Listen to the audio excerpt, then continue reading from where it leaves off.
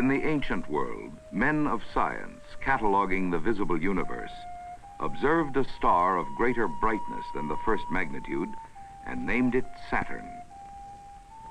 Later, in the first decade of the space age, men of science again applied the name Saturn to a giant rocket vehicle, an instrument of far greater magnitude than its predecessors, created for the peaceful invasion of space. This Saturn promises to enrich the experience and knowledge of man far beyond existing limits. The discovery of Saturn the planet and the birth of Saturn the space transport are separated by a span of 3,000 years. Yet only a little more than 3 years elapsed between the decision to produce the Saturn rocket and its preparation here for flight. This accomplishment, some of a series of achievements, the steps to Saturn, is in itself an historic chapter in the evolution of rocketry, key to the conquest of space. The origins of rocketry are buried deep in history.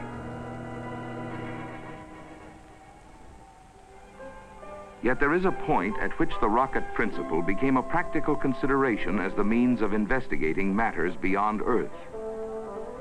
In 1926, Dr. Robert H. Goddard, an American college professor, successfully demonstrated the fundamentals of controlled rocket flight.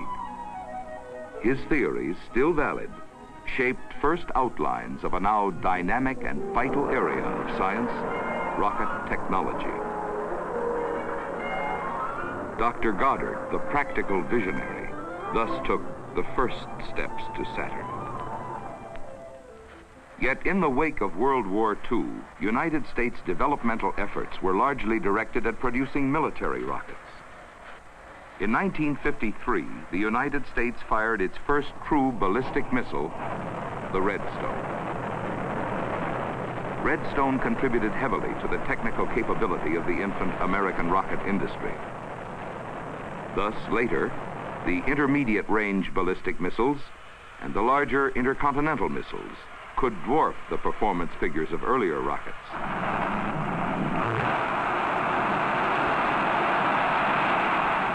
Dr. Goddard measured his successes in linear feet. Jupiter, an IRBM, could precisely target an objective 1,500 miles distant.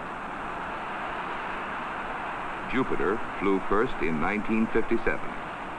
And in that year, Sputnik 1 was placed in orbit. With that single act of rocketry, the character of international endeavor was abruptly altered. Scientific achievement for the first time became a popular barometer of national reputation. And the area of ambition shifted from the tiny confines of Earth outward to the measureless arena of space. This, too, was a step to Saturn. It made mandatory the immediate utilization of military rocket systems as space taxis. In January of 1958, a Jupiter C vehicle hurled into orbit the first U.S. satellite, Explorer 1.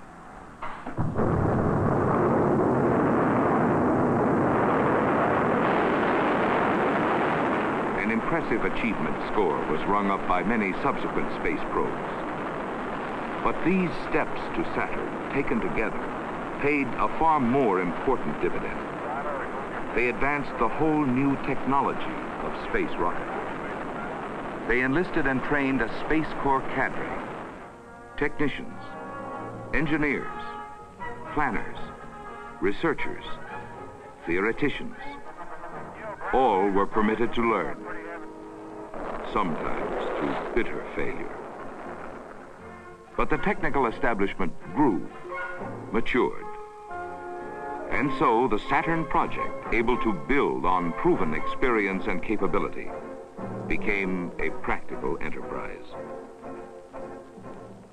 In August of 1958, the Advanced Research Projects Agency gave the go-ahead on Saturn development to the Army Ballistic Missile Agency. Saturn was later transferred to the National Aeronautics and Space Administration upon creation of the Space Agency.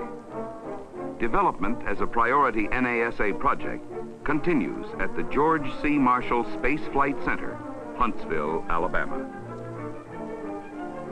Defined, Saturn is a rocket vehicle system of great flexibility designed to serve over an extended period as the multi-purpose workhorse of peaceful space exploration. Prime objective, to contribute to the priority national space goal, manned lunar landings. Yet the space payoff, the mission, can only be as rich as the basic capability of the carrier rocket.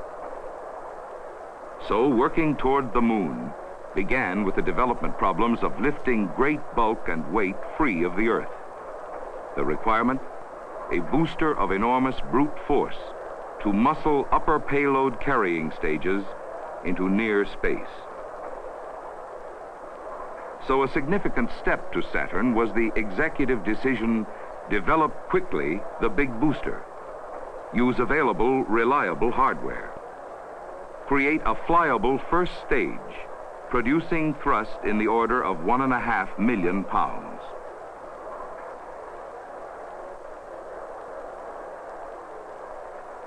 This power output was almost 4 times the power of any rocket propulsion system in this country. Indicated was a task involving clustering proven engines, tankage, feed systems, and associated hardware, all combined in totally unprecedented multiples. First, the basic engine. Chosen was an improved and uprated unit of high reliability, seasoned in the IRBM and ICBM programs. The H-1, a liquid propellant engine using RP-1 fuel and liquid oxygen, could produce 188,000 pounds of thrust. Multiplied by 8, it would, when successfully clustered, give U.S. space ambitions the big lift. Engine development was rapid. First full power firing at the Santa Susana test site in California took place only 3 months after the go-ahead date. And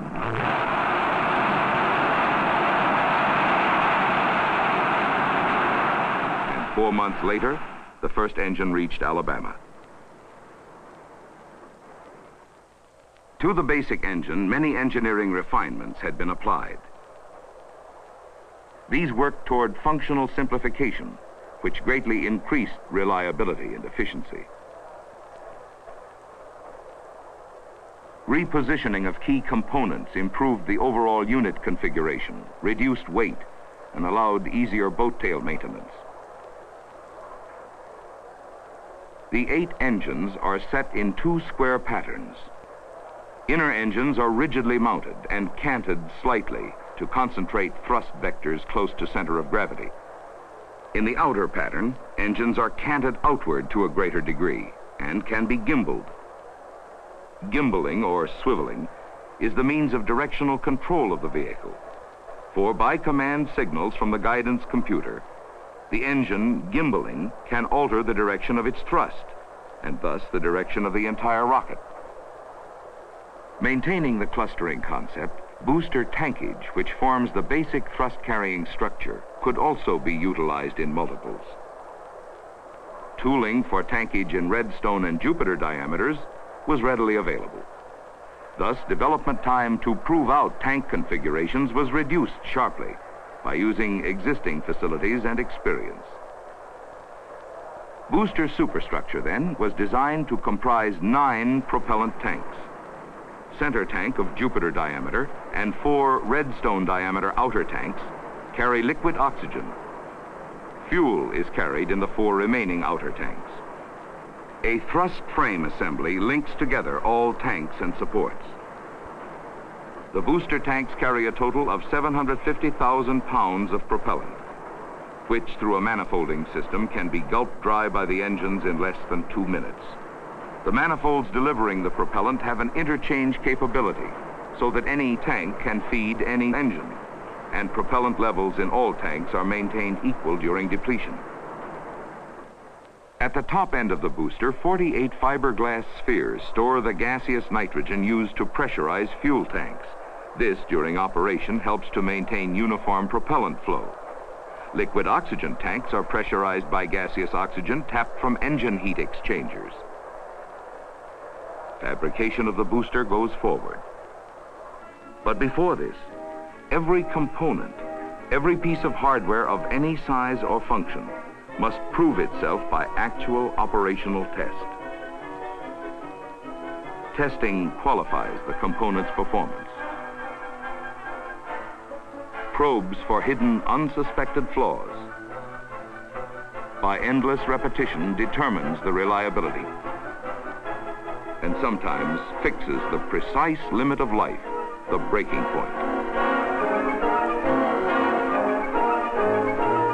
The test program, proving point of the development cycle, puts the stamp of acceptance or rejection on every item. There are no unimportant items.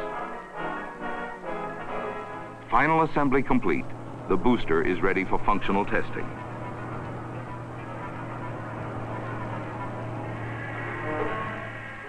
Captive within the test tower, the engines will be fired as a cluster unit for the first time.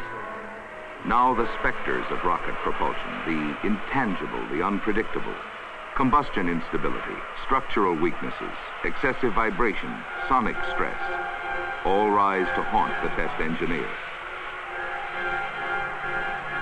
At ignition, everything is committed.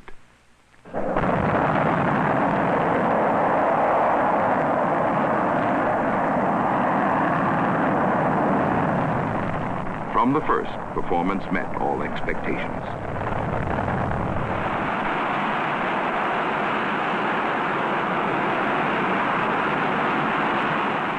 On April 29, 1960, all 8 engines firing as a unit according to plan for the first time produced more than 1 million pounds of thrust.